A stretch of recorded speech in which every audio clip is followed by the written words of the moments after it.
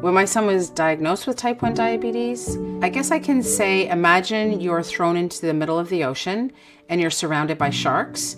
You have a choice. You can either be friends with the sharks or you die. And so we had to be friends with type 1, and we had to learn as much as we could, and we had to do everything we could as parents to keep him safe and well maintained and well managed. It is a constant 24/7.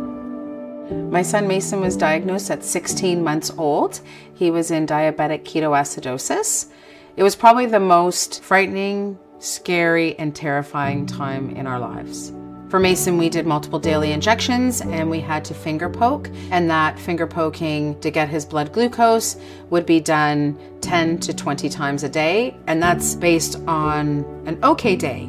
That's not based on having lows or illness or anything of that nature. The CGM provides real-time glucose readings that enable us to have alerts of lows, highs. We're able to act. Having a CGM also enables us to share his glucose readings with our caregiving team, our clinicians, the school, and being a parent, I'm able to know my son's blood sugars at any given time throughout the day, which is imperative in his care.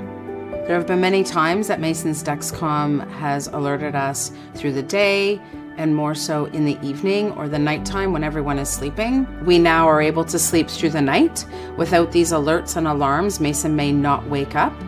Before we had our CGM, I would have to go into his room and finger poke him every hour and a half to 2 hours to ensure that he was in safe range.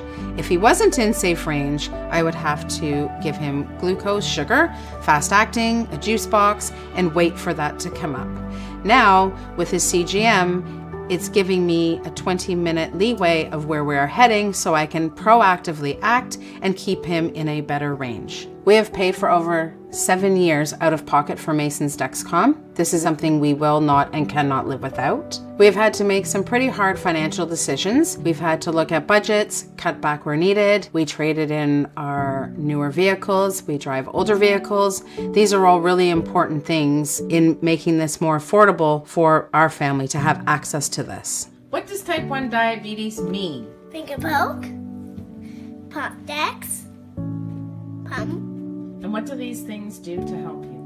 Make me feel better. We do have access to a CGM as of last year. Getting that approval letter via email was like Christmas morning.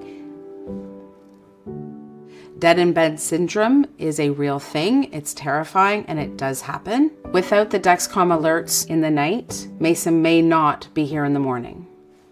A CGM has been a life changer in our family. Being able to sleep at night, being able to look at my watch, look at my phone at any given time, which I do check a lot. I know that he is in safe range, and if he is not, I can call the school and say, hey, I think you need to check on Mason, something's going on with him. Whereas before we wouldn't have that. It's an exhausting, emotional, mentally, physically burden that we have, but it's our children, and this is the only choice we have. You know, having access to this technology is imperative for your social mental well-being. It is imperative for your physical health. You feel more like a person. You feel, you know, more prepared to be able to tackle each day and tackle each moment and be able to move on instead of always living in fear. A lot of people don't have the financial means to have access to these devices. It's not easy to get. It's brutal.